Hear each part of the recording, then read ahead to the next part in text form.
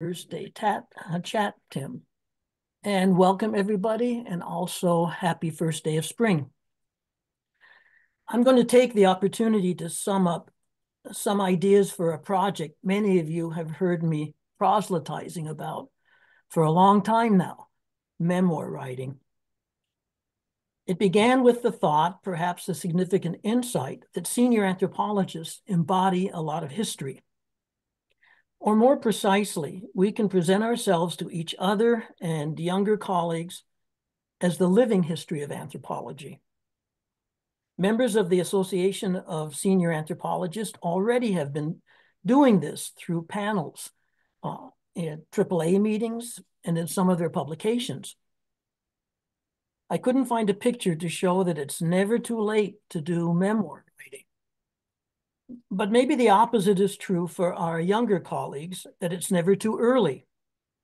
Can we find a way to make memoir writing more explicitly an ongoing activity as a distinctive, if not unique, contribution of the Association of Senior Anthropologists? That's the crux of today's presentation. An alternative title might be Memoir Writing as a Distinctive Project of the Association of Senior Anthropologists.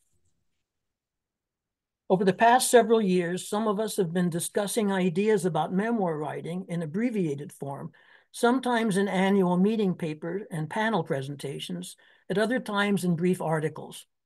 I'm grateful for the opportunity today to develop these proposals more fully and coherently.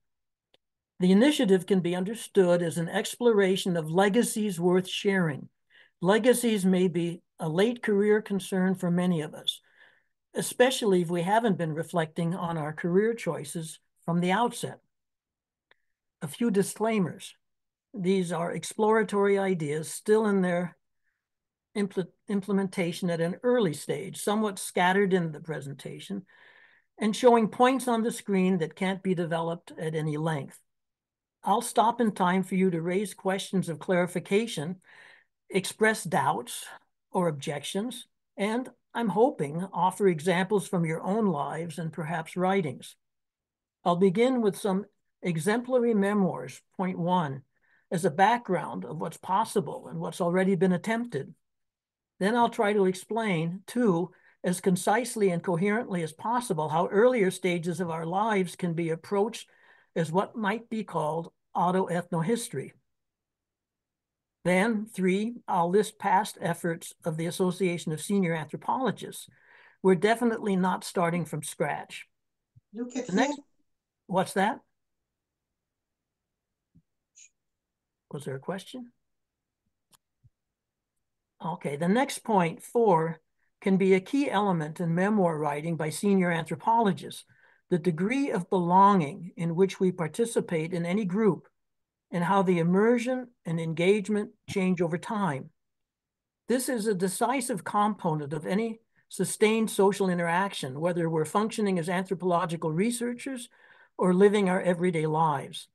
Unfortunately, there won't be enough time today to go very far into the nuances and the implications of this.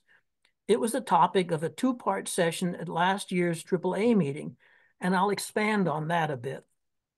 Lastly, five, I'll distinguish different stages of the life cycle, and within them, stages of anthropological careers that could be separate memoir essays, or separate chapters in a memoir, or topics of standalone or even multi-volume memoirs. For me, the very act of sketching out a memoir fragment led to something completely unexpected, colored pencil drawings as a technique for eliciting memories and communicating them visually. I'll share some of that. So here goes. Please take a moment to look over the list of names. All have written memoirs I've come across, some in years past, but most as I became serious about an ASA memoir writing project. What struck me, not only how scratching the surface exposes more and more of such writing, but also how different in form and content, scope and focus, tone and purpose memoirs can be. You might be wondering about names left off. or why, for instance, the non-anthropologist George Stocking is included. But as an orientation, I will say more only about Mary Catherine Bateson, Kieran Narayan, Howard Campbell, Peter Worsley, and Glenn Peterson.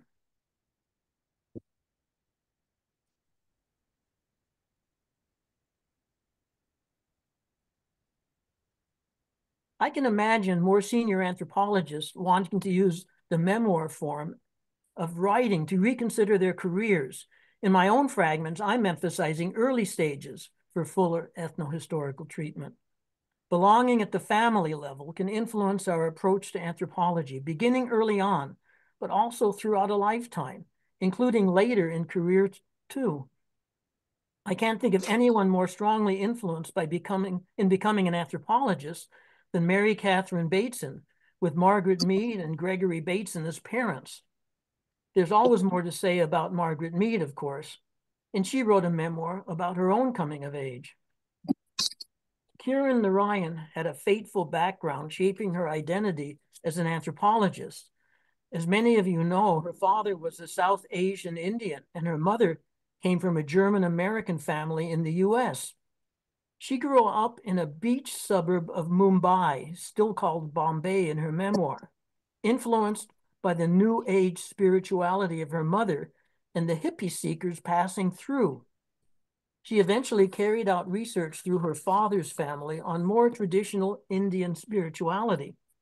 Her classic article with the title, "How Native is a Native Anthropologist?" deals with the complexities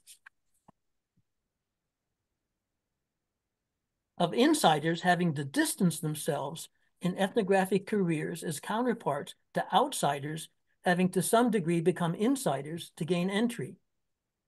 Howard Campbell married a local woman while doing dissertation fieldwork in Oaxaca, and they adopted her niece, who was born prematurely and needed medical attention. This is how he became part of a family in his research community. He engaged in radical partisan politics and an associated arts movement. After being divorced, however, he felt he couldn't return for many years. Peter Worsley and Glenn Peterson both got out into the world at a young age through military service, which influenced their approaches to anthropology. Worsley was a towering figure in the social sciences, not only anthropology. His autobiography sweeps through his Liverpool childhood and elite English education and lifetime of work and travel all over the world. His formative experiences include service as a British colonial officer leading African troops in India and participation in communist youth groups in the immediate post-World War II period. The latter connections blocked his official clearance for African research, and he had to go to Australia for his doctorate. But he produced groundbreaking accounts of third world development and related ethnographic manifestations, such as the Melanesian cargo cults. He also participated in the group trying to establish peace studies in anthropology. Glenn Peterson writes about his anthropology career as atonement for his participation in the Vietnam War. He ran away from home without completing high school and enlisted in the Navy for training to advance his employment opportunities in electronics. Sent to the Gulf of Tonkin as a radar operator on surveillance flights off an aircraft carrier, he focused on excelling in his observational and equipment maintenance duties and his responsibility for keeping himself and the other crew members alive. I met him as we both were beginning graduate studies in the Columbia Anthropology Department, but knew nothing about his life and career until reading this memoir, published in 2022. In New York, he immediately became a militant anti-war activist and drank heavily, which helped him suppress his flashbacks of trauma and feelings of guilt. His research on political memoir writing as a project, wait a second.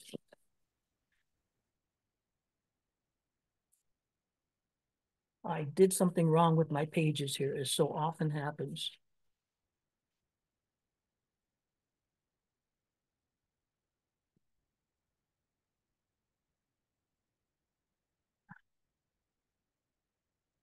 And excuse me a moment while I rescue my sage 5.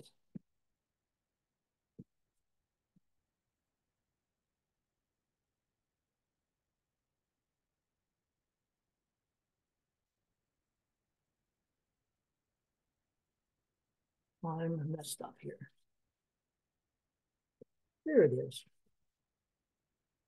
Okay.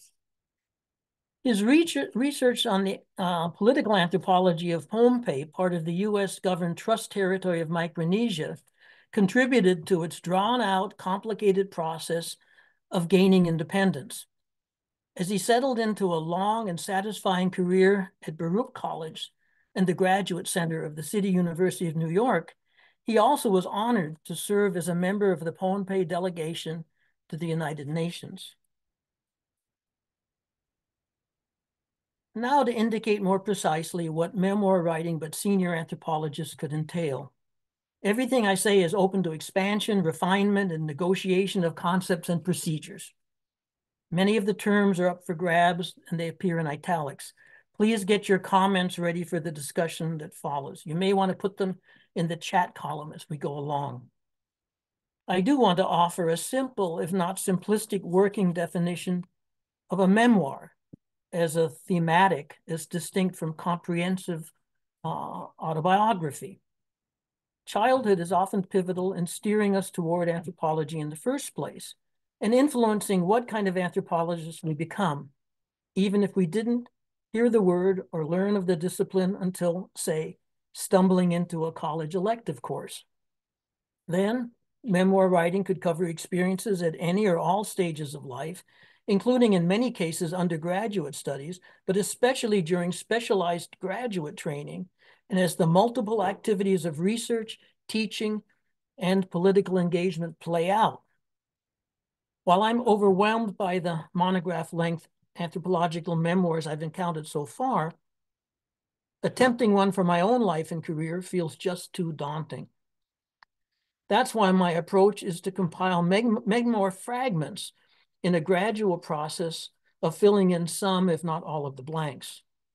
Crucially, what can distinguish an anthropological memoir is its ethnographic sensibility.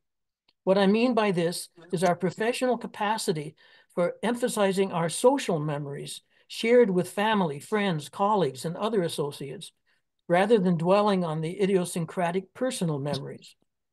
Finally, when we mobilize our ethnographic interests and skills to explore our own past lives, we engage in a kind of an ethnohistory. It bemuses me to ponder the ethics of browbeating the little kid I once was for detailed descriptions about everything that was happening to him at different places and times throughout the early stages of his life cycle. I also try to recall what he saw others do and heard them say. I complement these thought experiments with searches for old photographs and other forms of documentation. In this way, I've tentatively chosen the term autoethnohistory, a combination of autobiography and ethnohistory, to epitomize memoirs that elicit the localized settings, activities, and institutions highlighted by our subjective experiences. There definitely are precedents for the activity I'm urging ASA members to make more explicit.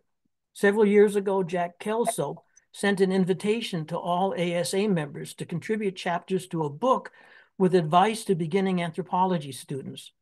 From those who responded, some of the accounts describe highly relevant coming of age and formal training experiences.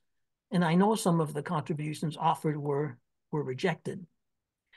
Many of you may own or be aware of the book with revised presentations from several years of ASA sessions at the annual meeting. Alice Kehoe and Paul Dowdy organized the sessions and edited the book, with some of the participants reviewing their careers as innovative anthropologists during the decades immediately following the Second World War. Maria Luisa Achino-Loeb and Louise Lamphere edited a special issue of the Journal of Anthropological Research, containing revised and expanded versions of papers from an ASA panel at the 2019 AAA meeting. The articles cover things left out from earlier fieldwork accounts, whether unintentionally because of other priorities, or intentionally for discretionary reasons. Relevant to memoirs, they deal retrospectively with the personal circumstances and choices of the ethnographer in ways not appropriate for prior publications. The ASA still has a fairly complete set of papers from recent meetings that await treatment for thematic collections of memoir writing. And finally, the paper session and mentoring panel at last year's AAA meeting in Toronto were formulated explicitly as part of a proposal. And this is where my pages were kind of out of order, so I'll find my way again.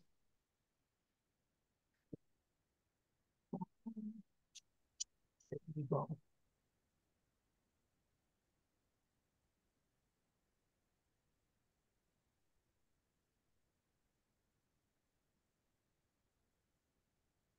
Excuse me.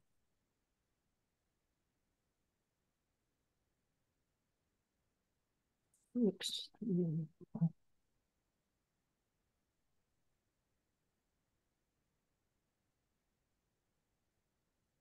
I'm lost. I'm so sorry. I had these pages. 5, 6, 8, 7, 8.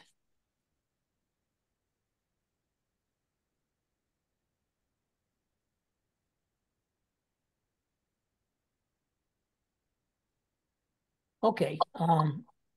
So this was as memoir writing as a project that can help define a distinctive scholarly role for the ASA. And the next slide gives some shout outs to the participants. The full title of the two-part session is Between Professional Stranger and Autoethnographer, Degrees of Belonging in Anthropological Research. The paper presenters were Murdine Anderson, Rena Letterman, Francine Silent, Phyllis Passariello, Jack Glazier, Moshe Shokade, Yoko Tsuji, and me. The discussants were Virginia Dominguez and Susan Trencher. Bill Mitchell, the chair, added his comments too. The workshop had the title Compiling Fragments of a Memoir. The panelists were Maria Cattell, Maria Vesperi, Paul Stoller, Marion Berghan, and me. I'll mention that we were scheduled at an early Saturday morning slot and the attendance was low, but the discussion raised many relevant issues to build on, including the importance of clear and vivid writing. Let's dwell on reflexivity for a while. This is a partial outline of my introductory paper for the Toronto session. There was some resistance to my attributing Michael Agar the status of professional stranger, the title of his much heralded book. He meant this at least somewhat ironically, and he did engage in a more personal way with individuals in his later fieldwork. And I was taking the professional stranger as a Weberian ideal type, partly as a foil for stereotyping many of our forebears in the name of decolonizing anthropology. The opposite ideal type is the autoethnographer, those who, in the strictest sense, study their own immediate group. Autoethnography is another fuzzy term, which can mean more loosely carrying out research anywhere in one's own country. The crux of the matter is recognizing the positionality and subjectivity that memoirs can elaborate, whether as outsiders who have to integrate themselves or insiders who have to distance themselves to carry out ethnographic fieldwork. The latter must guard against taking too much for granted while recognizing their likely idiosyncratic perspective on their own culture or subculture. Here I'll turn to my presentation in the introductory slot for the Toronto AAA session on degrees of belonging to add a few striking examples of memoir writers to those already mentioned.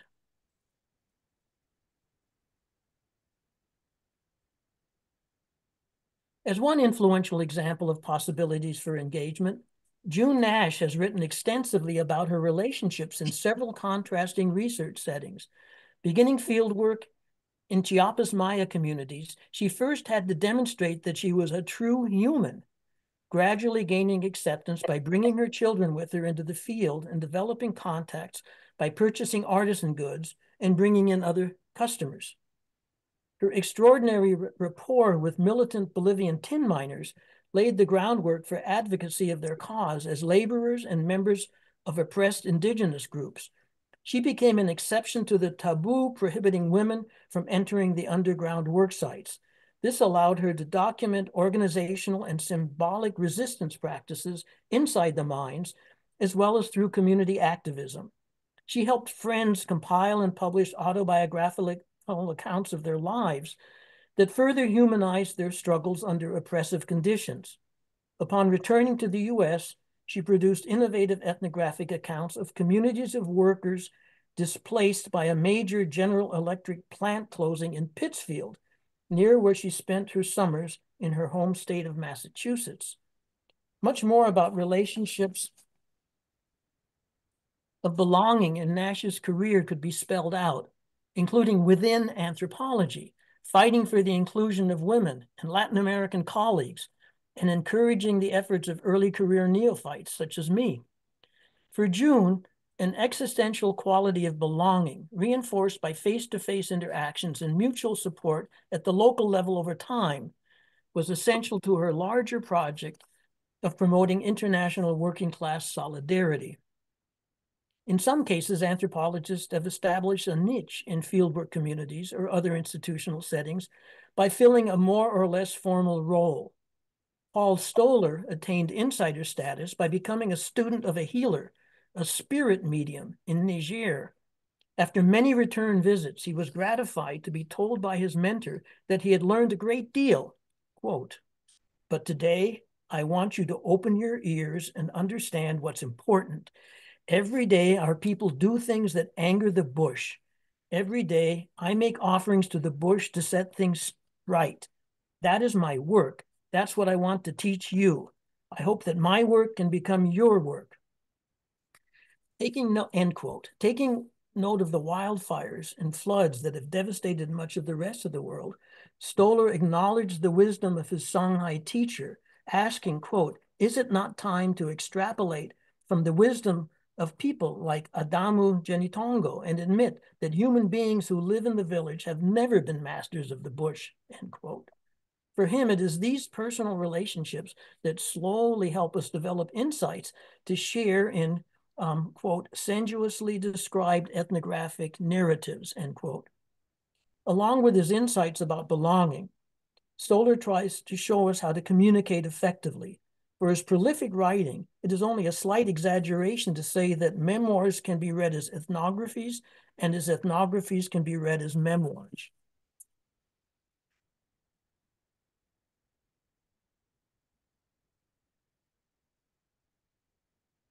So I've stapled some pages that were out of order, and I have to find them here.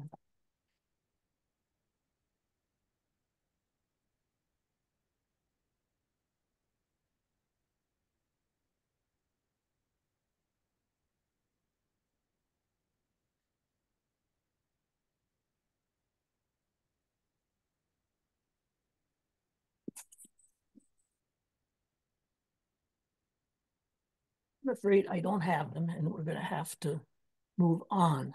Um, I talked about Lynn Boles, who, as an African-American woman from the US, worked in Jamaica. And she was treated very much with suspicious by the Jamaican factory workers and gradually gained some rapport with them by representing them in their labor negotiations and so forth. But it goes to show that even if you share an identity as an African-American woman with people in the field, there can be these barriers that have to be overcome. Have some of you heard of Mamphela Ramphele, who's a prominent figure, was a prominent figure in the South African government? She began as a community organizer, eventually earned an MD, and picked up an anthropology doctorate because she felt she needed that, because she needed the ethnographic perspective, even though she was horrified by some of the attitudes in the way anthropology was taught in colonial South Africa. Esther Newton became well known for her groundbreaking ethnography of Mother Camp about bisexuality and female impersonators, but only later in life acknowledged her own lesbian identity. And then she wrote a memoir, Margaret Mead Made Me Queer. Then there's Robert Murphy, who lived his whole life taking for granted his mobility, his ability to do whatever he wanted. And when he was in his 50s, he developed a tumor on his spine that turned him into a paraplegic, a quadriplegic. And he then wrote a memoir of what it was like to be a quadriplegic, but also identified that was a whole subculture that he had no sense of until he could do it as a kind of an autoethnography. The best of both worlds is represented by Barbara Meyerhoff, who did a classic study of the Huichol peyote hunt, and then came back and wanted to do a study at home in Los Angeles when she was working and had a grant to work with seniors. And she approached the Chicano community, who told her, why study us? Why don't you study your own kind? And then she did her second major field work among seniors in a senior center in Venice, California, and led to the renowned video that won an Academy Award for Best Documentary, and her ethnography with the title, both of them, Number Our Days. She then had another documentary video done ethnographically when she developed terminal cancer, and investigated her Jewishness and her Jewish identity as she was entering the final stages of her life. So talk about, going through the whole life cycle and doing that kind of autoethnography at the end. Ruth Beer left Cuba at a very early age and did some standard ethnography in Spain to get her doctorate. But she was fascinated, obsessed with her own heritage as a Jewish Cuban American, and then went back to Cuba and did more work in the Caribbean. Her research was always very personal, where she did biographical studies. So her ethnographies were very much on the personal level, and she did that with herself. So she's another anthropologist who does autoethnography, but at the same time memoirs, or memoirs that are at the same time autoethnographies. I only want to add to those kinds of outsiders looking in and insiders looking out and integrating, that the kind of very personal approach to ethnography, I feel, is insufficient, as much as it's important. And we have to know something about the ethnographer's own life before we can understand, what they're studying and what they're, how they're studying it and what they're missing. That I also feel it's not a substitute for still having anthropology doing social science and behavioral science research, and also being rooted in the biological sciences. In other words, I'm trying to talk about the best of both worlds when I pursue memoirs, not switch over to only doing the humanistic kinds of studies. And then we've returned again and again in recent years to Zora Neale Hurston, who faced the dilemma of being sent, back in the 20s when she was at Columbia and recruited in the Boasian circle to go back home to Florida and do folklore studies, where she came back with her Manhattanite manners that she'd learned and a Chevrolet, and had to then get back to the level of the people she grew up with to establish the rapport to do that kind of field work. And eventually she did field work in other places in the Caribbean too. But, she was a person onto her own. And the very important thing to remember about her is that she was from the beginning an outsider in anthropology, and she never really was accepted as an insider. And eventually she returned to her writing, which was more creative writing. And the point I want to make here is that she wrote novels that can be seen also as ethnographic memoirs. So I did that without my notes.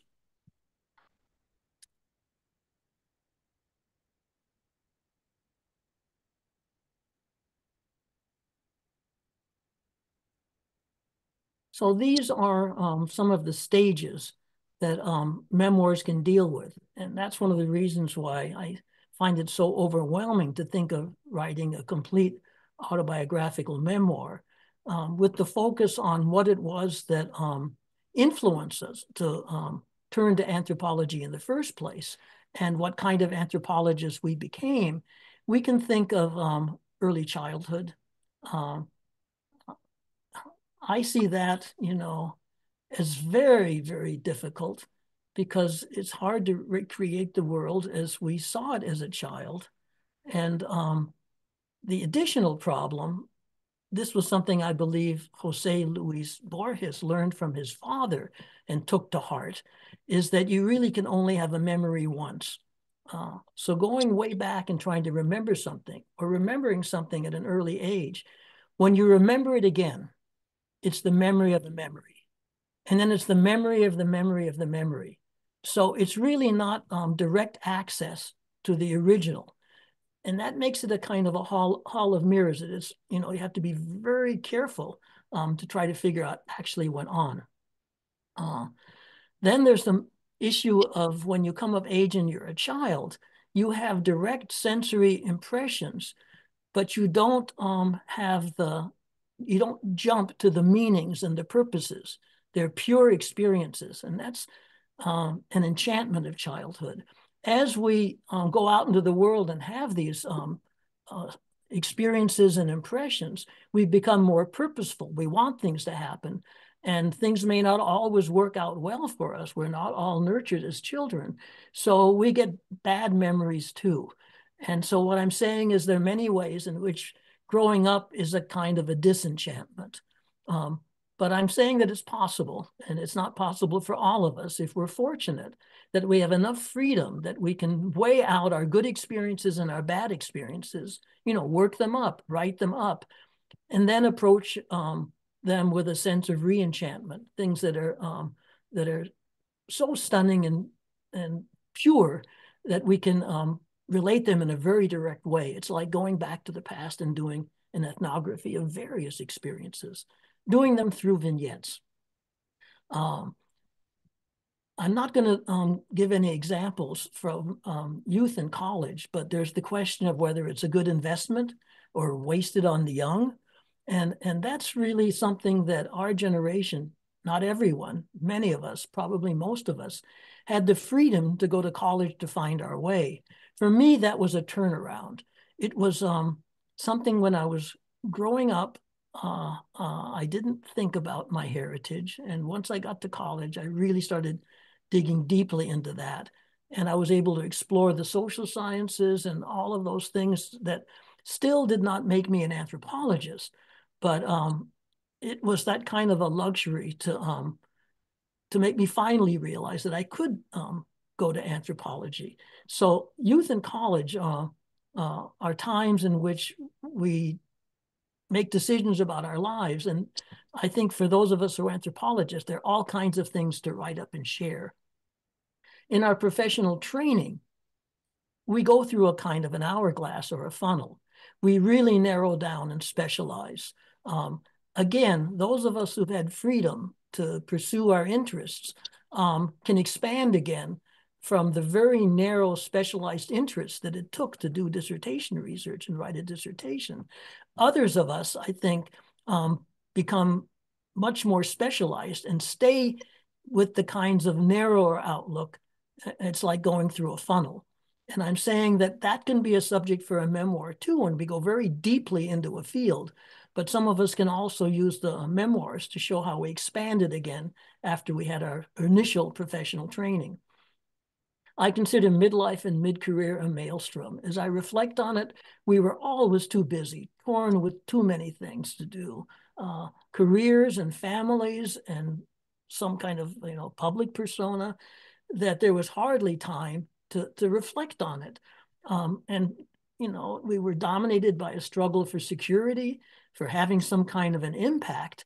And whether we were able to say, does this mean anything, might have been put on hold. But these are things we can go back and rework through memoir writing too. And now we get to our post careers, although some of us are still very active. It can mean withdrawal, finally a chance to relax. Maybe then in relaxing, doing some reflection. But, maybe we can do new initiatives, like some of us who've, not me, but some of us who've founded, nonprofits in the areas where we did our field work and are very active in them, especially once we're retired, or do all of the above. So this is how I went about with my partner, Donna, who started about a year ago, a kind of a meetup for people to do arts and crafts at the local branch of the public library every Thursday afternoon. And I'm missing it today. I went along kind of as moral support, and she gave me some colored pencils and some paper. And I was doodling for several months and then trying to draw a few things and remembering how painful art was because I never could get it right. I tried to draw what was out there and never could get it right.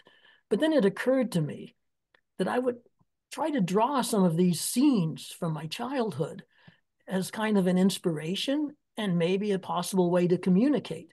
And then it didn't matter. I didn't have to get it right. It was basically, drawing what I remembered. And a profound early experience was riding with my mother on the bus from our apartment, which was in the Windsor Hills area of Los Angeles, kind of near the airport, across town to the corner of Hollywood Boulevard and Vine Street, where my pediatrician had her office. It's that building there on the right. I remembered that it had this beautiful sign that was an advertisement for Miller High Life beer. When I checked back in a photograph, it is a beautiful, gigantic sign, but it was on top of the building, not on the side of the building. Over on the upper right, I drew in the Griffith Park Observatory, a magical place for me, but I don't think you could see it from here.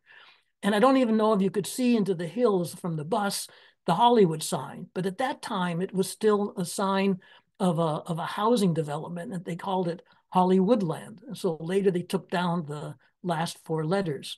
I was fascinated by the street lamps, and so I drew them in on the left.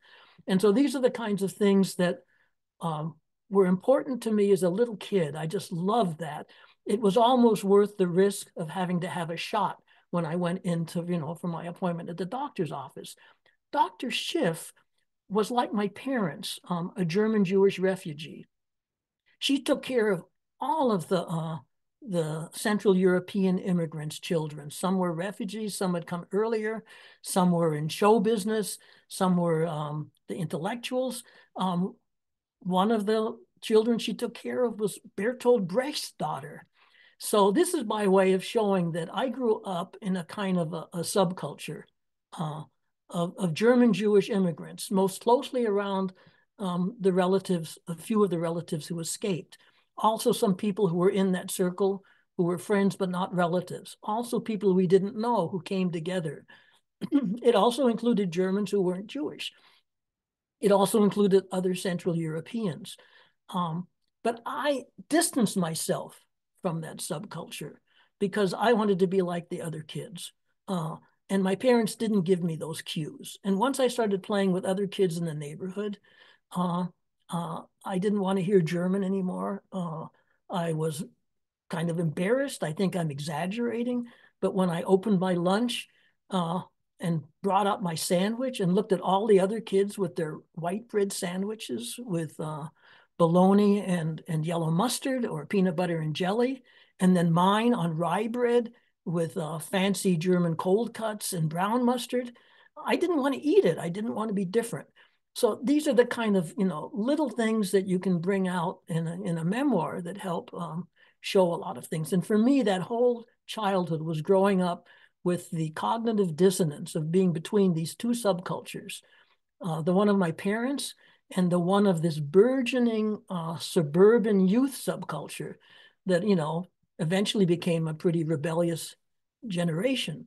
Not something that I really considered at the time.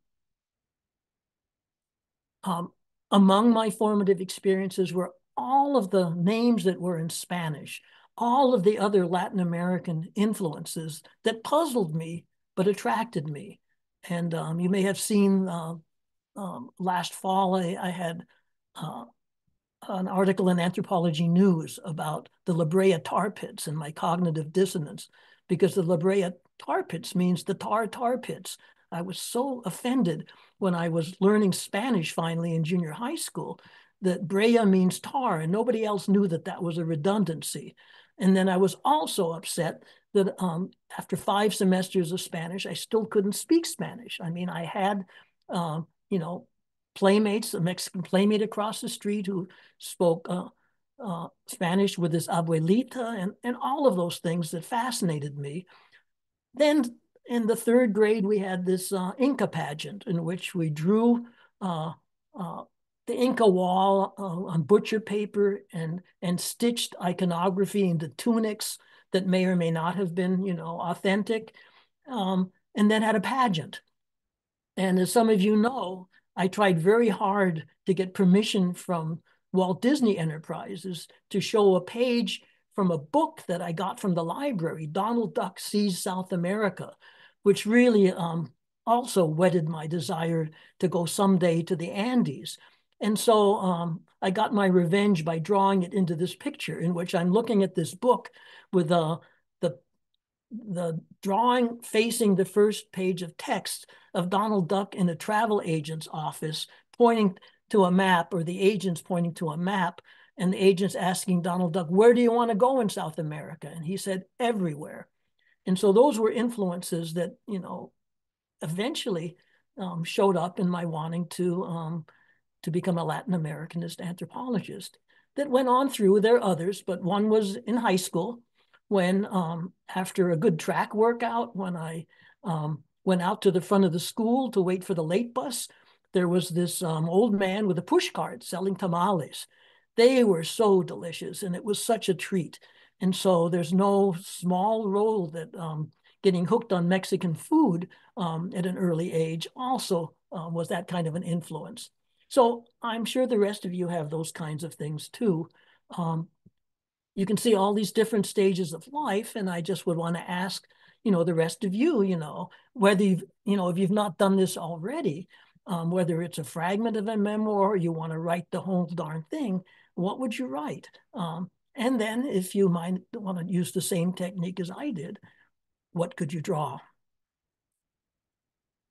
Okay, how do we do with time? Are we at 40 minutes, 45 minutes, Tim? Tim? Oh, he's muted. We are at about 45 minutes. Okay, that means I should finish within 5 minutes, I guess. Or should I stop now? More or less, but stop when you think you should stop. Well, this could be a whole story. This is a tale. This is a vignette. But after my first semester of graduate school, I had the opportunity to drive someone's car to somebody else from the East Coast to the West Coast and stop off on the way at a ex-Peace Corps friend in El Paso, Texas. I wanted to visit or at least call somebody in El Paso. This was my professor at Hawaii when I was becoming disillusioned with public health as I was getting my Master of Public Health disease. And I took his introductory course for graduate students in sociocultural anthropology. I took that course, and it kind of was the tipping point where I left after my year as an associate director in the counterculture in the Waikiki Drug Clinic and went to New York to Columbia to study anthropology. So I wanted to tell him after my first semester that he'd been influential, and that now I was on, I thought, my career path. But as happens on trips cross country, you get delayed, and I didn't have time to call him. My parents, when we got to Los Angeles for our visit, took my wife Connie and me to Death Valley and led us off on a place where you can walk across on a path in Zabriskie Point, you know, a spectacular kind of spooky landscape with yellow rocks and all of that. And even though it was December, it was hot. And there was that shimmering, you know, which makes the road in front of you look like a lake and reflect the sky. And as we were walking, there was some kind of figure that took shape in that shimmering. So that's what I'm trying to show in this drawing. And so we walked closer, and out of that shimmering mirage came this very same Professor David Ide. Now, you got to remember that I was coming out of the counterculture, and we were into all kinds of mystical stuff. So, you know, this was far out, man. To somebody who I'd wanted to see, thought about, hadn't called, and here he shows up at this, you know, magical spot. But if it didn't do anything else, and I had my doubts when graduate school was hard and not everybody was nice, and I was on the verge of some disenchantment with what I had decided to do, which, you know, was go for my degree at Columbia. This certainly was a reenchantment, and whether or not it was a mystical experience, it reaffirmed my dedication to become an anthropologist. So I'll leave it with that. I'll leave this screen up for a moment with, you know, summarizing all these points, but I'm ready to open it up now for your own comments that you want to share anything or raise any questions. Wide open. Okay, so Or maybe there's something in the chat that you want to pick up on, Tim. no, there's nothing in the chat yet.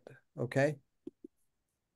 All right. So just your I think it would be helpful if you would just for a second with the summary that you have here tell us how would you like to see our Q&A go? Well, this is a recapitulation of the approach I'm suggesting that we take to explore our encounters and relationships, past and present, with an ethnographic sensibility. And then this idea of where we are moving back and forth between professional stranger and autoethnographer, that how do we efface the outsider-insider dichotomy, discover or develop degrees of belonging, but also, you know, as anthropologists, because many of us have felt like we're outsiders in anthropology. And it's possible to do, you know, ethnography of the anthropological community. And I think many people have done that. I think that's why I included George Stocking's memoir, that I consider him an ethnographer of anthropology. This question of reflexivity that came in before the postmodern turn. And my own view was to welcome the postmodern turn with at most two cheers, sometimes only one cheer, where many people just give it a boo. And as I, you know, we were taught by our mentors to do the straight and narrow as scientific objective anthropologists, never write in the first person and all of that. And so for some people, it comes hard to accept the notion that we have to deal with ourselves as subjects and not just as, you know, some kind of machine that can record ethnographic material in some sterile, neutral, comprehensive way. So I really push hard for this element of reflexivity without denouncing the sciences. Well, then, you know, the question of why do all of this? Is this just, you know, navel gazing? Is this a vanity project? And I want to give a resounding no, because I think that with all the divisiveness, including the generational one within anthropology, that we just have to understand each other's experiences and be able to learn from each other, or else we're not going to make it into the future. We can't just address the current crises, whatever it is, the escalating crises, in the moment as emergencies. Some of us have to be considering the possibility of a long-term future. And if those of us who have the long view aren't able in some way to share it and make it interesting, then it may not bode well for the society at large, but it probably means anthropology won't survive. So that's kind of where I'm coming from. Okay, But good. I don't really have any specific prompts. I wonder, what the rest of you would Okay, have let to me say. just add one more thing because as you were talking, I was remembering two other kinds, and I wonder whether you could tell me whether you think it's a memoir or not.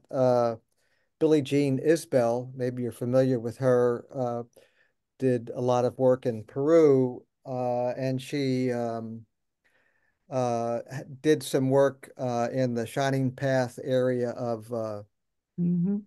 of Peru, and she wrote a book called Finding Cholita. And this book is about her experience as an ethnographer before, during, and after the Civil War in Peru, and I wonder if that counts as a memoir. And something I'm reminded of as I was thinking about that is the Laura Bohannon's book, Return to Mhm. Laughter, which is a kind of a Yeah, classic I yeah. learned. And so Or those Jean Briggs with the Inuit. exactly, yeah. And so So there's some a are Hmm. fictional and some are memoirs, but fictional is yeah. okay. Um, I'm an ex-Andeanist, and so I know some of Billie Jean's earlier work, but I don't know the one you're mentioning. But if she's talking about her own experiences, her own formative experiences, and how who she is, you know, and who she became Mhm, affected the way she interacted and how that shaped the anthropology that she produced, then I mhm, think that would count as a memoir. mhm, mhm. Okay. It doesn't have to be a pure memoir. I mean, I think that, as I said, it's sometimes fuzzy between a first-person subjective ethnography and um, and what actually is a memoir. Yeah, I just mentioned one up, and this is my last thing I'm talking because I'm just fascinated with this topic, Jim. But there's a book by George Gamelch, who was a professional baseball player Hmm. before he became an anthropologist, and he has written a book. I think it's called Play Ball, but I don't remember exactly the title of it. But that is a memoir of his time, but now as an anthropologist. But he went back and started writing about minor league ball players, but based on his memory of what it was like to be in the minors when he was younger. So, are That's there surely anybody? an example, yeah. But I do refer to um, a book that George and Sharon wrote together about Mm. Yeah. all of their fieldwork experiences. Hmm. And so that Called In counts the too. Field. And he Oh, mentions that his career as a minor league baseball player. So that's one chapter in a larger book, but I'm not familiar with the freestanding book. That mhm, certainly would count. okay. So, are there any questions? So, Alice, go ahead. If you want to use Yeah, the raise yeah. your I hand feature at the Okay. top, Yeah, do that. I'd like to start because in the first place, I wrote and published sort of this kind of a memoir, and it came out just less than 2 years ago. So I have this direct experience with publishing now. And the question, the very important question of whether you're doing a trade kind of book or an academic book.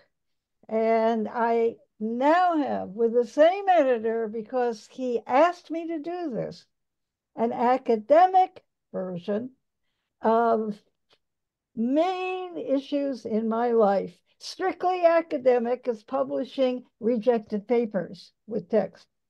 But the point is, this is a very direct contrast from one of the best editors in anthropology at the one at University of Nebraska Press.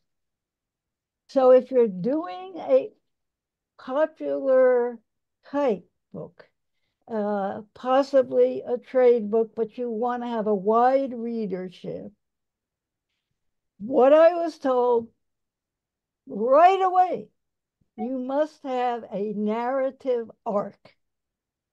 And this is a real contrast with a lot of what Jim has been feeling, and we've gone back and forth on this for months and months and months.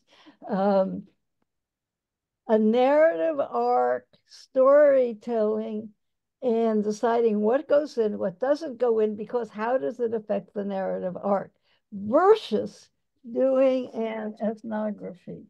Let me this thing to move. There we go. Oh, that's better.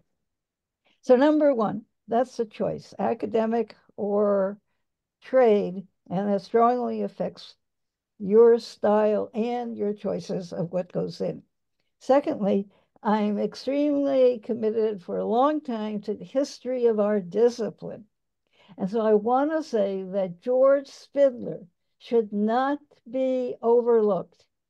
George Spindler in the 1980s was pushing people, put in a chapter or a preface where you describe your personal experience in doing this ethnography. This came out of those, remember the case histories and cultural anthropology, Holt Reinhard Winston?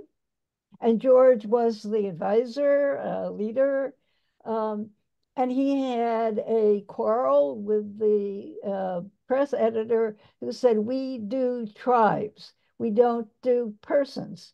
And Spindler said, no, we do persons who go to these tribal societies.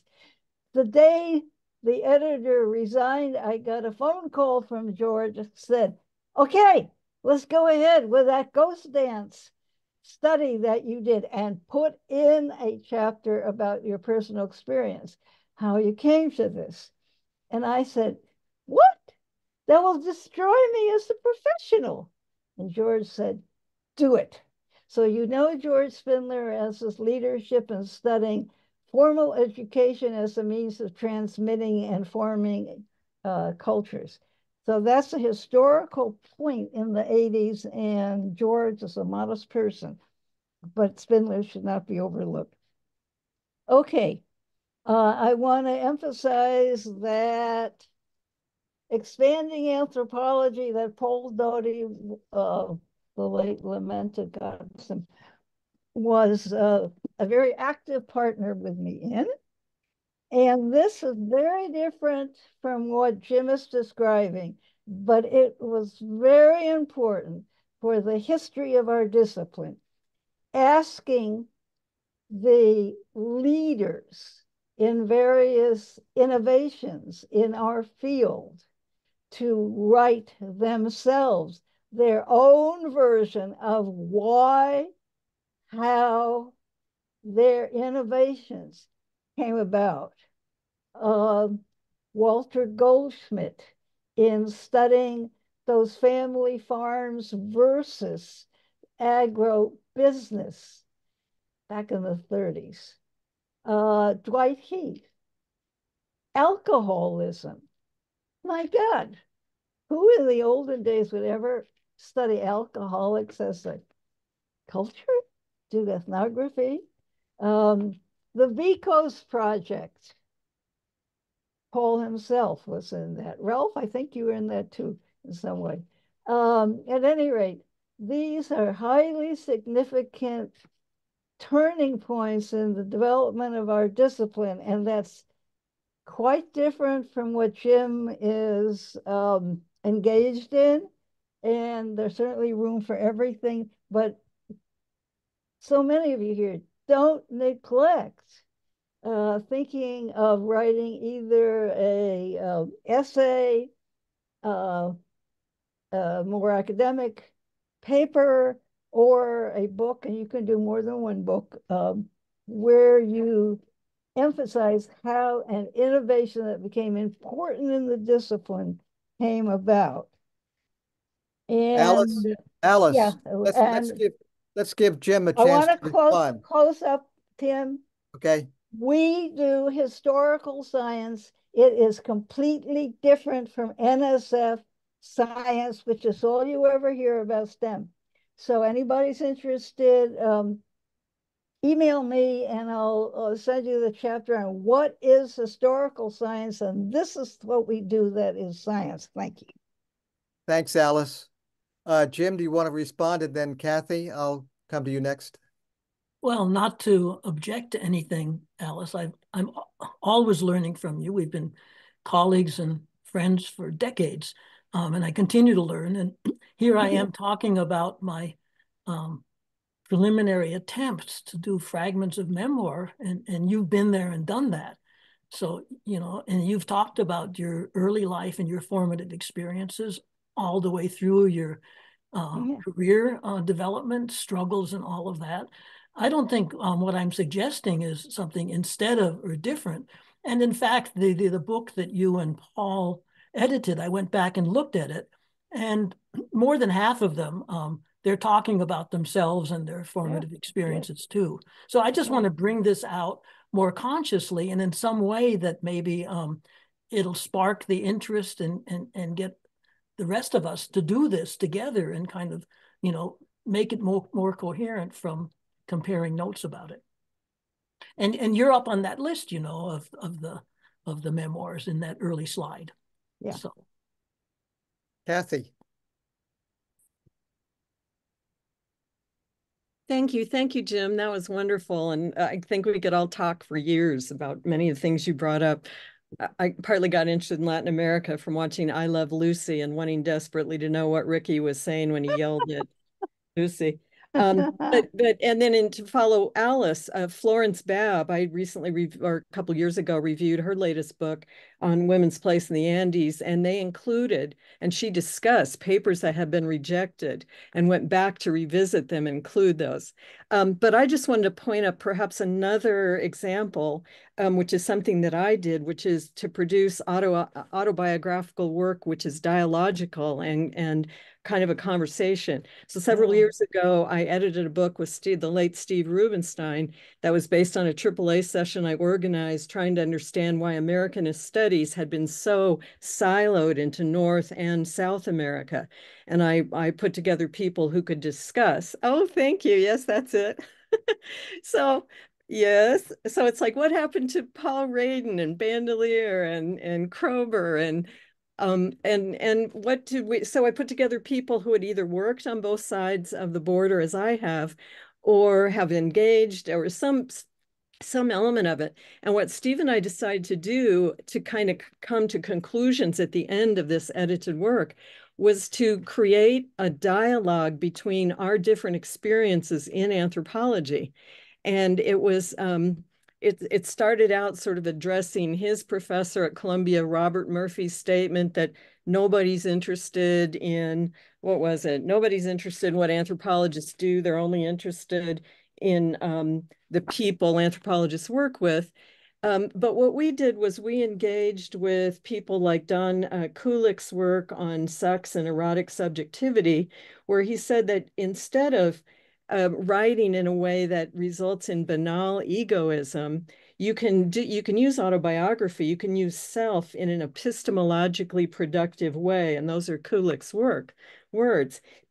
And so our goal was in looking at our different experiences, getting into anthropology. I was 10 years Steve's senior, and he unfortunately passed away shortly after we did this work. My experiences at University of Illinois, his at Columbia, his with a strong Jewish background, mine Macedonian. And what we're trying to get at through our conversation is answers to some questions regarding how we might put the Americas back together through our different experiences working across borders. And we saw it as a contribution to a sociology of knowledge about Americanist studies. And so we ended up I'm looking at the page here, but I said one of the things we learned is that Native American studies programs in North America could benefit greatly by including much more integration of Latin American indigenous research, except for brief references to Weston LaBarre or Georges Devereux, who wrote about messianic movements like the Ghost Dance by Joanne Ford, Solomon, Alice, and so forth. that there's been precious little cross-continental comparative work. The quincentenary brought forth several popular compendia of musings on the Americas, but it was rare to see any systematic comparisons that challenged existing theories or stereotypes.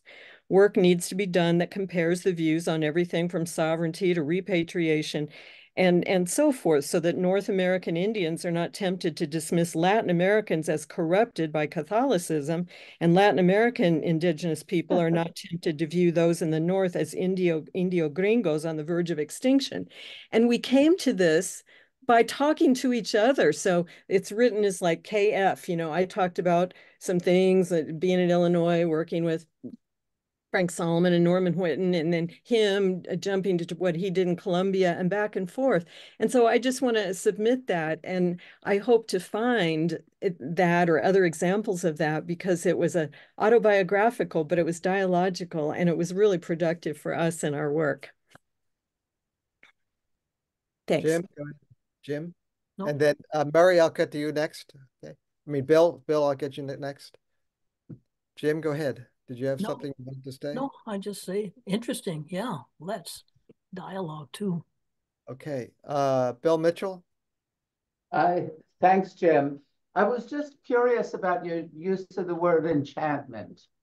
Exactly, you know, it has so many connotations, exactly why you use that word enchantment, right? And how you use it. The question. That's a tough one. As I said, I was you also use, excuse me, you also use disenchantment too. Yes. I participate in insight meditation here. And it's called the Vipassana tradition. It's been adopted in this country, and there are people who do it all over the country. And they say that, you know, we have to be disenchanted. We can't do magical thinking. We have to try to just clear away our preconceptions and see the world as it really is. It's a very austere kind of thing. And I don't want to be completely disenchanted in that way. Max Weber, who talked about disenchantment, was that our lives were becoming more and more bureaucratized. It's the kind of world where it's all positivism, and you know, nothing is real that can't be counted and measured, and nothing really counts unless it's for some purpose of control. And the enchantment is where you just experience the world. There are marvels that we can't understand. We can try, you know, we can develop our rationality. We shouldn't become irrational, but always, you know, be open and living with that sense of wonder. And that's sustained me. That's a motivation. And so there are times when I've been down, you know, and I think I came to a bad point at the end of college where I didn't know where I was going to go next. And I was quite disenchanted, and going to Thailand and the Peace Corps and throwing myself into a village barely able to speak the language and just trying to absorb what was going on, you know, that was magical in some way, that I did not have to be in control, just have the things that I knew already that made sense didn't make sense here. That kind of opening up to a sense of wonder and looking at the colors, the smells, you know, going back to Thailand after 40 some years to visit my son who was living there, and walking along the streets of Bangkok and going from one of these food stands to the next with the aromas, each one with his food stand or her food stand with their own formula and own spices, and the smells shift as you go from one to the other. And then you cross a bridge over a canal and it stinks to high heaven. And then you cross it and then you start to get the good smells again. And that kind of enjoyment, sometimes you're appalled, that sensory experience that Paul Stoller talks about, that's all, you know, allowing, you know, the world to still be enchanted and not have to understand it and control it, but just experience it with a sense of wonder. I don't know, is that something the rest of you feel in the world and take as a value, you know, that makes it worthwhile to live? Sure. Certainly Ron, sounds good to me. okay. Ronald Schwartz, do you have? Yeah. I was also in the Peace Corps, which led me into anthropology, and I was very lucky in my second partner had finished a master's degree in anthropology at Chicago. His name was Alvar Hofting, in case any of you might know him. And then I went, but I went into anthropology in order to do development. I really didn't, even though I did an ethnography for my dissertation. And since then, I've spent about 35 years in training anthropologists or and doing development work in, well, 30 some odd years in Africa and 10 years in Latin America. And I guess I come to one conclusion that kind of like to share, being working, with indigenous people and tribal people in these places. And what really strikes me is, number one, how tribal we all are, even those who are in, urban industrial types of settings, and how the features of personal life and behavior and character that I would see in African communities, and well as with the community, because I spent many, many years in the community where I had been a Peace Corps volunteer, and where we did development work. And with the question of the types of personalities, the people being honest, those people working for the best interest of the community, those people that would lie in a second or only interested in money, they're everywhere. And it reflects on me. I mean, because I am writing out a memoir and a book on the what happened to me and the group that I was member of, is the issue of the tribal mentality as being very critical of no matter where you really go. Even, I mean, I see this in the diplomatic corps that I work with, because I work with UNICEF and the World Bank, and USAID, and this kind of distribution of personalities and character. And it is, to me, very, very much trying to promote in that group that you're in, uh, your own interest or the interest of your group for your own promotion. I can't believe the number of people that would be telling me, people that work in the World Bank or people in USAID, telling me to do things which normally we would say are completely unethical, or against, the interest of our country. It was, I think this is the biggest conclusion I've really led to now, and that probably in terms of where we are in terms of the current situation, uh, that it's those kinds of educational and other experiences that begin to break down the issue of tribal mentality to one of a globalized one as being one of the most critical issues that anthropologists and other people need to deal with if we're to move on to another stage. Because I guess the argument here, what the next stage be, and most people seem to agree, is World War IV would be one of sticks and stones. And I think there's a way out of that. Okay, Jim, do you want to, and then Kathy, I'll come back to you. Jim, do you want to say anything? Only a quickie that we had a little email exchange before this. And you mentioned Los Angeles. Did you grow up there too? I was born in Los Angeles, and when you arrived, I left to Brooklyn, New York. Yeah, I grew up. I went to, this may be of some interest. I went to grade school with Bernie Sanders, Ruth Bader Ginsburg, wasn't Ginsburg then, Ruth Bader, and later Chuck Schumer went to the same place. And you could talk about, and when you think of a cultural influence and how much my brain, and I listen to them and I say, this is exactly where my head is. And you begin to, it seems to me, another example of the tribalism, the culture that we grew up in that neighborhood with our families. And I realize and accept that's who I am is very much what came out in those early years with our families and, you know, grandparents and parents being immigrants from Eastern Europe. Yeah. Yeah. Thanks. Kathy, and then I'll go to Dennis after Kathy.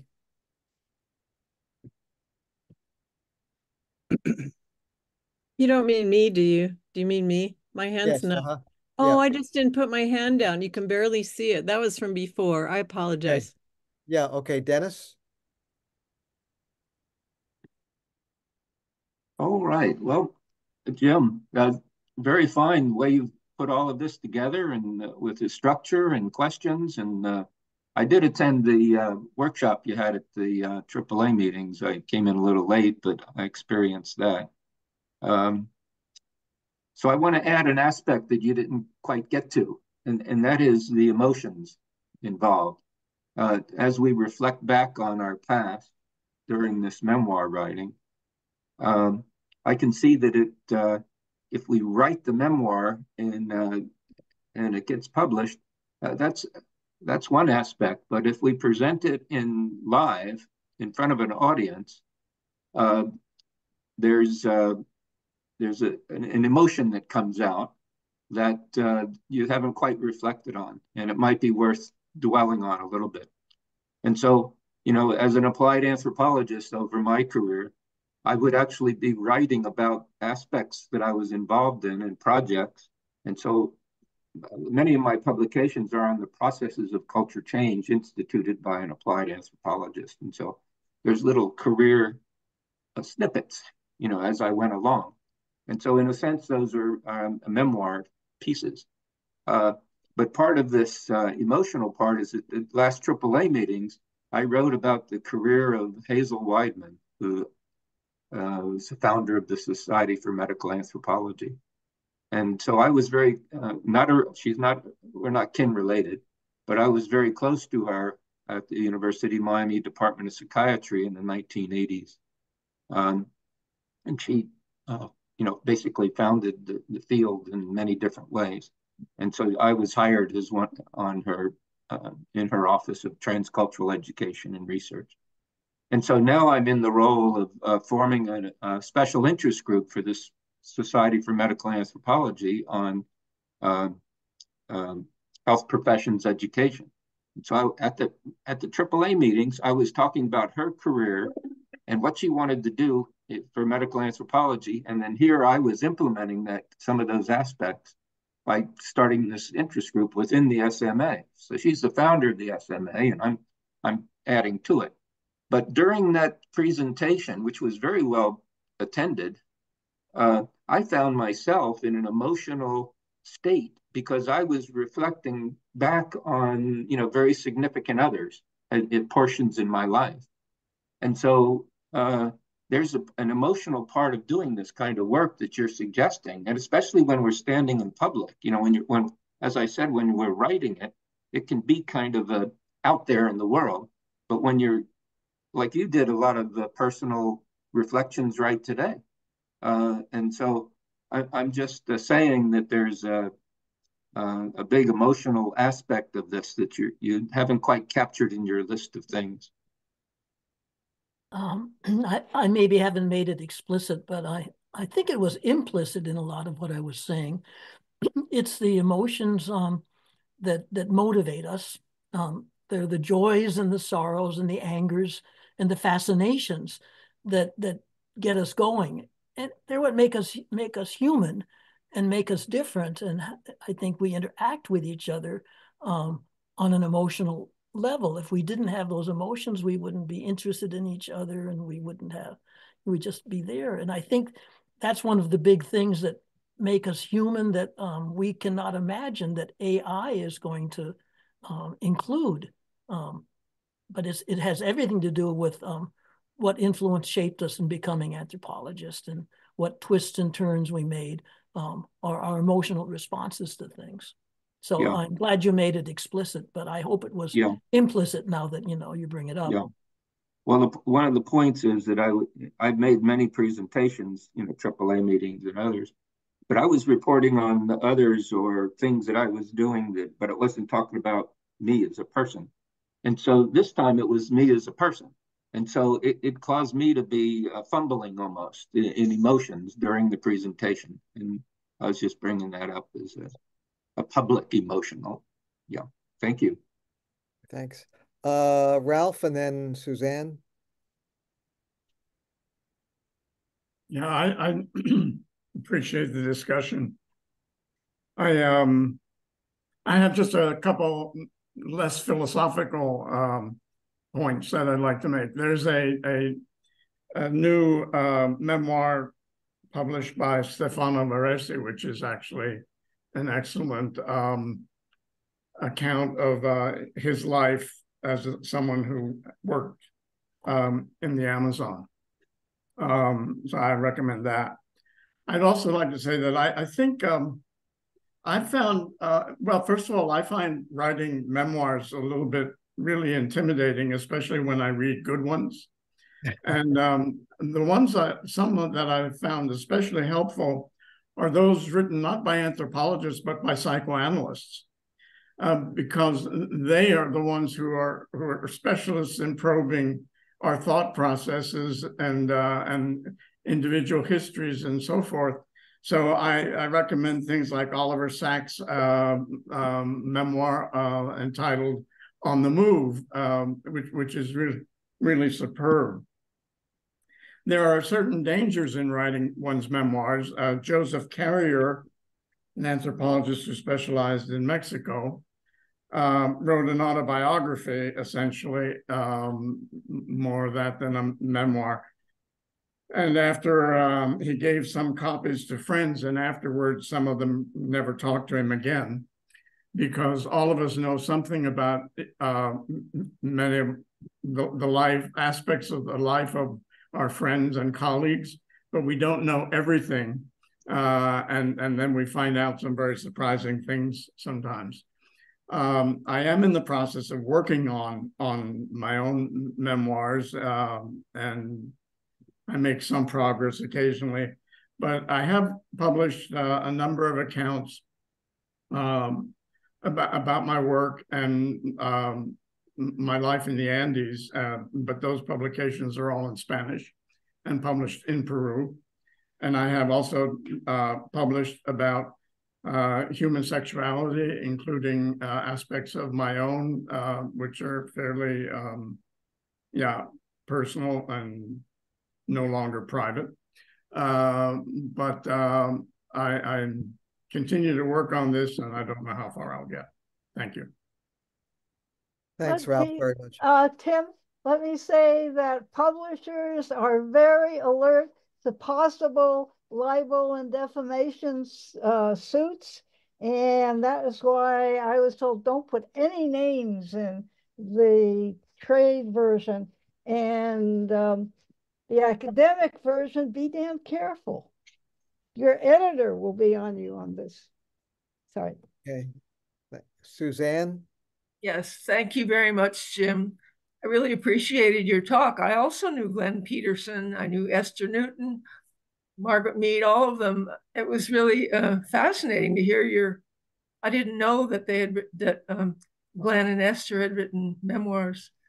Really, thank you for all of this.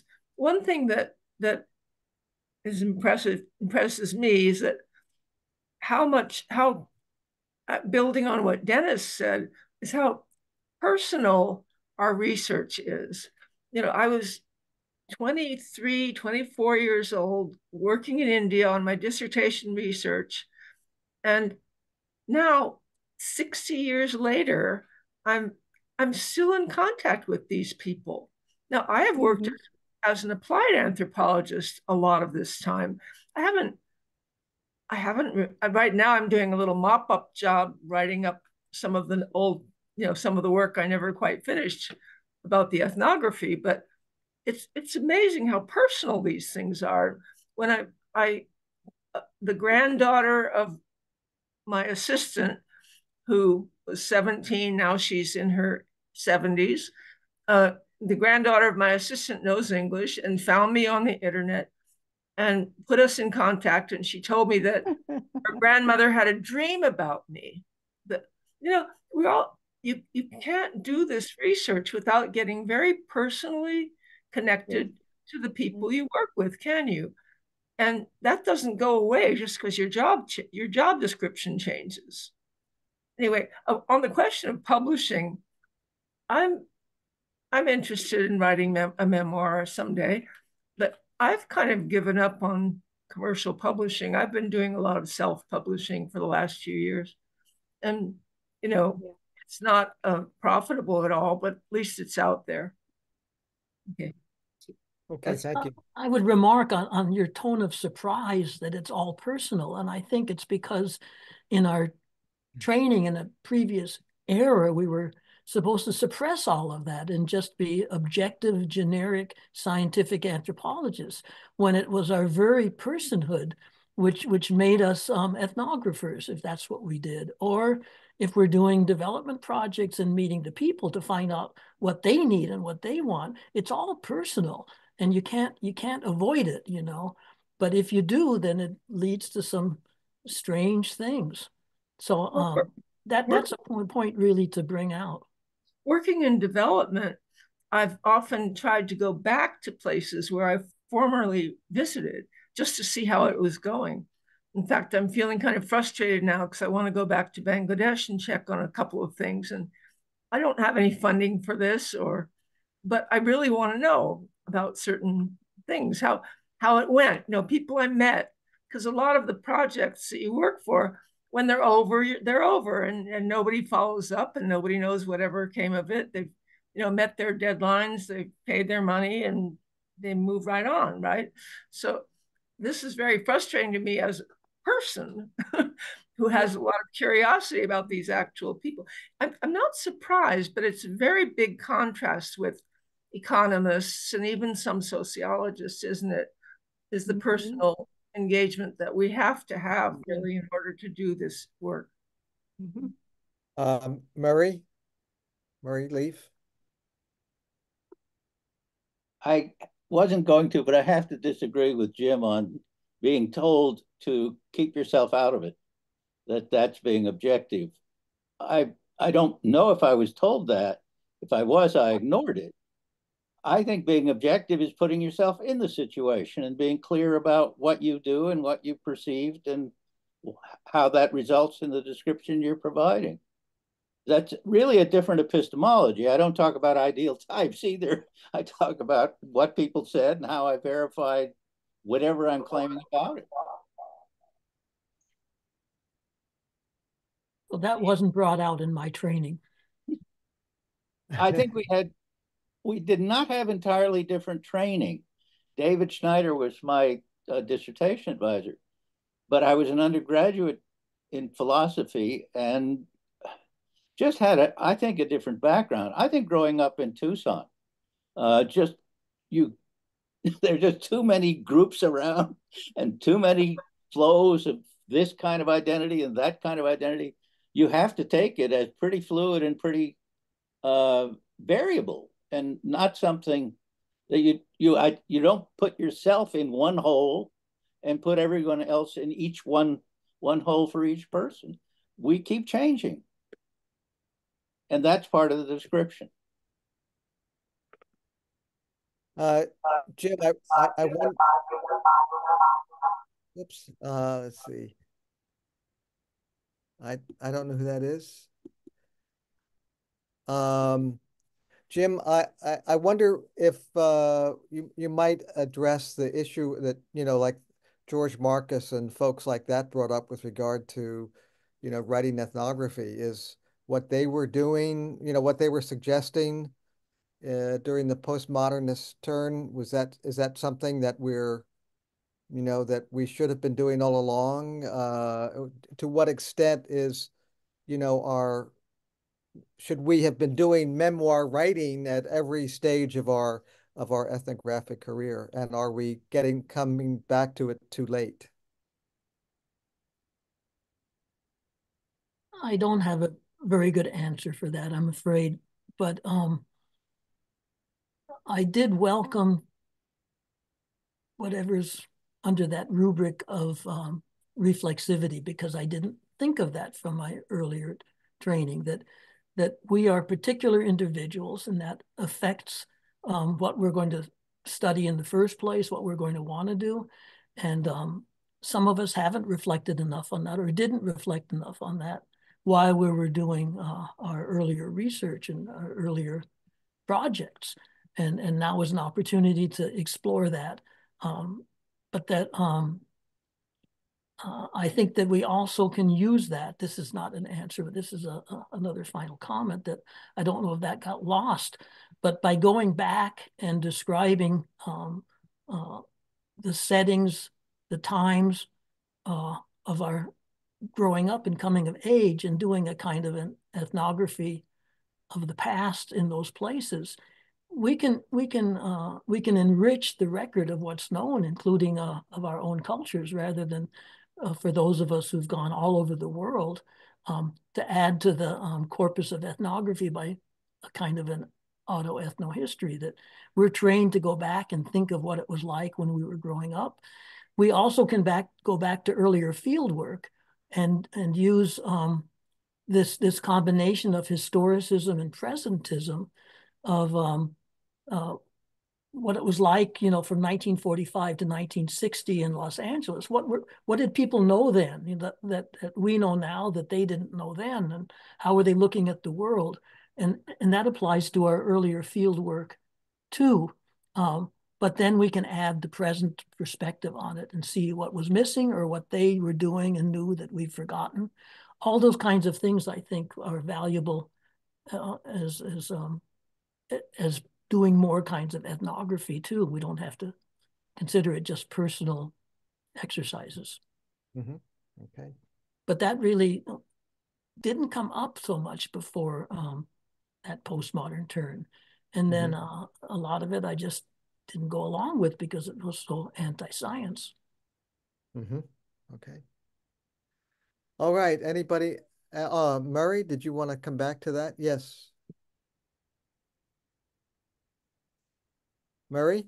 Yeah, I'm trying to think of the answer. I think it's a question.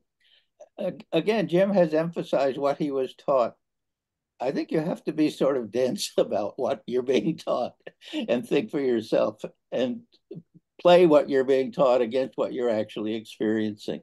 And Jim's talking about your experience. Yes, absolutely. And all sorts of ways. I went to the field with coca cultivators in Bolivia with tremendous research protocols of doing time allocation and labor exchange records and all of that kind of data collection after doing some census. And then I met these people as individuals and got to know them as individuals. And then some of my best writing was not writing up that kind of data, but writing up the kinds of things that happened, And I just turned into sort of a both and rather than an either or flip from one to the other. And I think the postmodern turn called for us to flip away from the social science and behavioral science approaches. Before I get to Rick and back to Suzanne, let me just mention that Diva has some interesting things in the chat about her own working with autoethnography, a book that she's working, an autoethnographical book in which she's writing about her experience as both an anthropologist and her issues having to do with disabilities and people with disabilities, and will intentionally have chapters of autoethnography, and her audience is not just anthropologists, but linguists, disability studies, and so on. Right, Diva? Okay. Yes, Rick. Yes, I was just going to follow up a little bit on Murray's comments. I think that Jim is right that once upon a time there was an ethos in anthropology, social cultural anthropology, that we are trying to be scientific and we want to be objective. Like Murray, I studied for a while with David Schneider at the University of Chicago. And I think that Schneider was somewhat transitional in all of this. Schneider, I think, regarded himself as being objective, but he was trying to do an objective study of the symbols that people carried in their minds and shared with one another. And that epistemologically, that was the turning point for him that what we need to focus on is not who does what, where, and when, but the symbols in terms of which people are thinking about and communicating about all of this. And I think that that was a major impetus for the work of people like George Marcus and the start of postmodernism. So putting Murray's comments and Jim's comments together, I think presents a pretty accurate view of the way that epistemological positions developed within anthropology. Okay, and Suzanne? Yeah, Jim, who did you study with at Columbia? Well, I went to be in Pete Vida's ecological anthropology program, which was human ecology, which was dehumanizing. It was looking at humans as part of, the biological world and other species, populations, rather than cultures. And that was a very healthy thing up to a point, but it didn't matter because they didn't have any money anymore. And then it got canceled the next year. So I had Alan Johnson, who worked in Latin America in peasant communities. And he was for collecting good data. And he said, you don't have to do razzle-dazzle statistics, but do all the counting and all the measuring that you can as a backdrop for what you study. And then I, found my way into Marvin Harris's theory class. And we went through Rise of Anthropological Theory, which was my second semester there. And I didn't have that much of an anthropological background. And, that kind of blew my mind. But he was not helpful either when I approached him.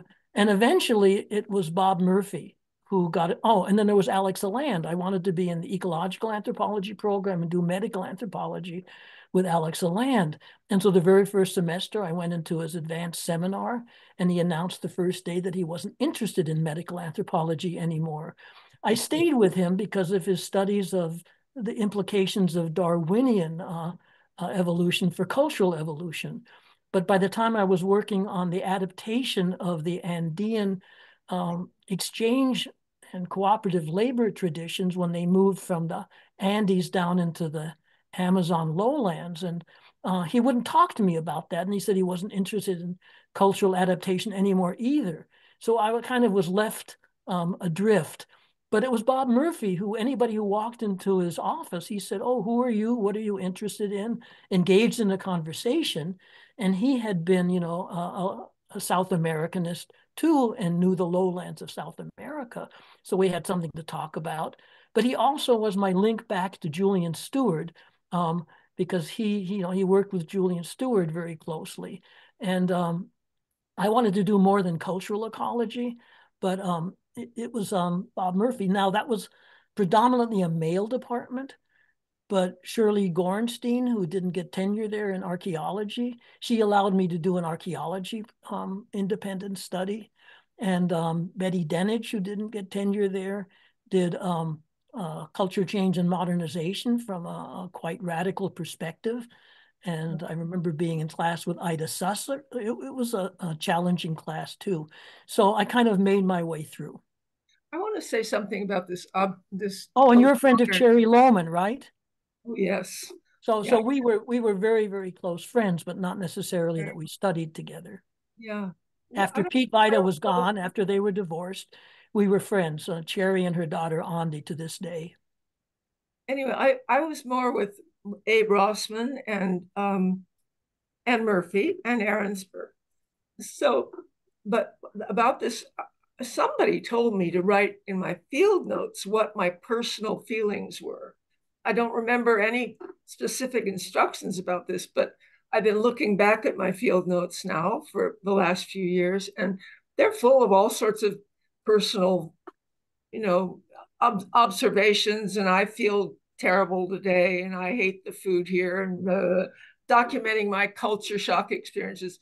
None of it shows up in the formal writing, but somehow I was trained to document that kind of personal experience. And about the question of postmodernism, I agree that it's a good idea to be clear about what your point of view is and where you're coming from and how that influences you. And but you can take it too far, to the point where sometimes at the meetings you hear people saying objectivity is impossible, you can't study other cultures, you can only study your own, blah, blah, blah. I think that's ridiculous. Anyway, the whole thing is, and I've now lost my train of thought, but this is, the objectivity is necessary to, oh yes, this is the other thought. I had a job for a few months with UNICEF introducing qualitative methods into their program monitoring system.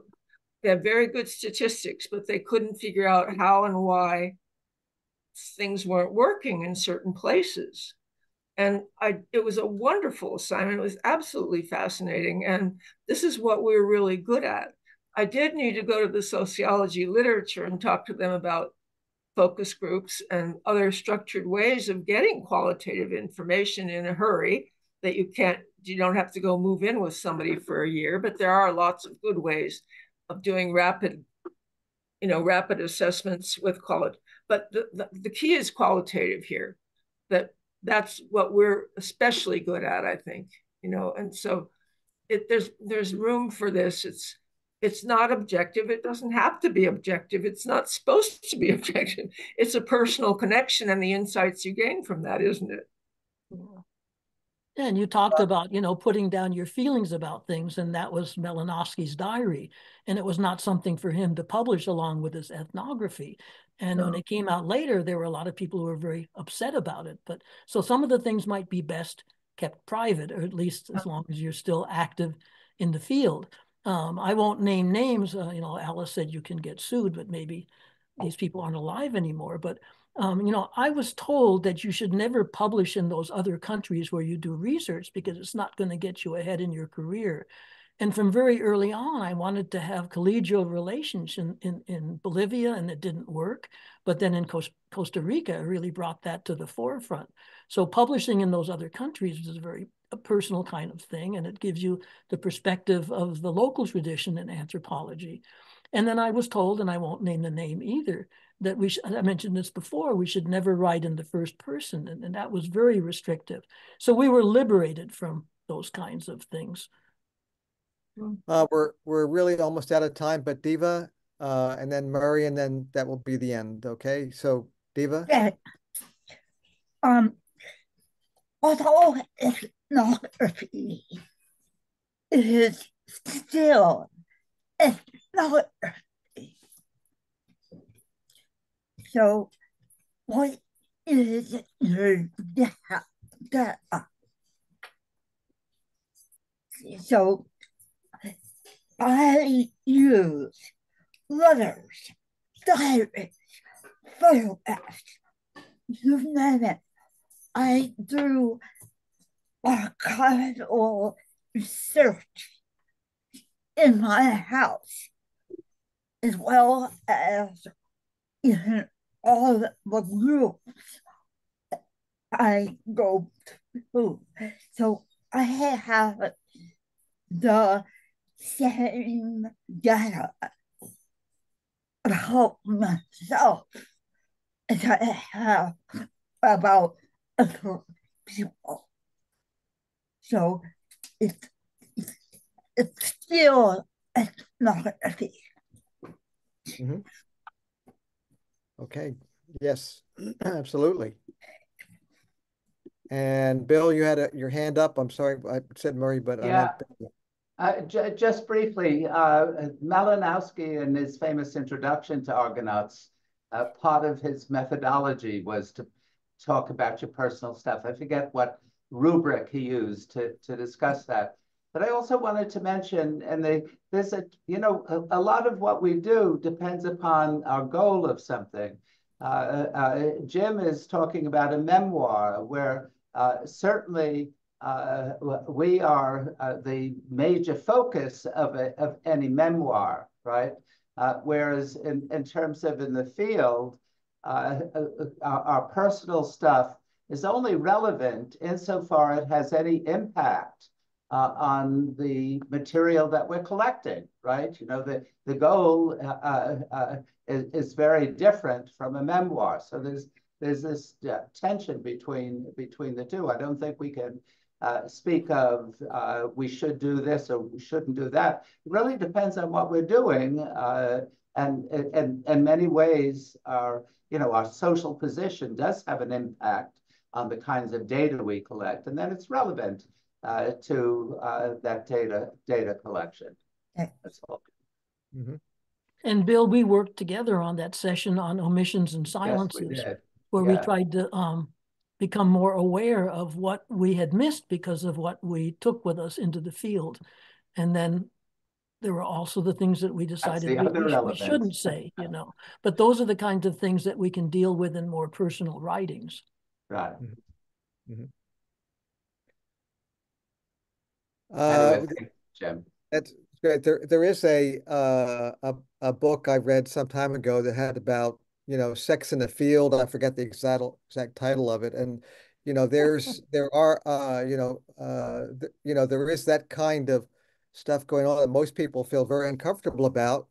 And then, so there are some things that are personal decisions about what you feel comfortable in talking about. And then there are other things that you just don't even realize that are there that are very important to talk about, but it's part of that, the blinders that we have coming from our cultural perspectives. And I'm reminded of Dan Everett that studied the Piraha people in Brazil, who went into the field as a linguist, expecting that there would be relatively broad, similar characteristics of categories and of speech, but found that there was very, very little in common with them because of the language was so very, very different. And so they were really looking like two ships passing in the night.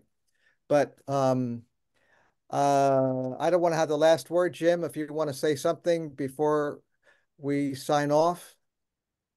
As a last word, I would say it's not a matter of,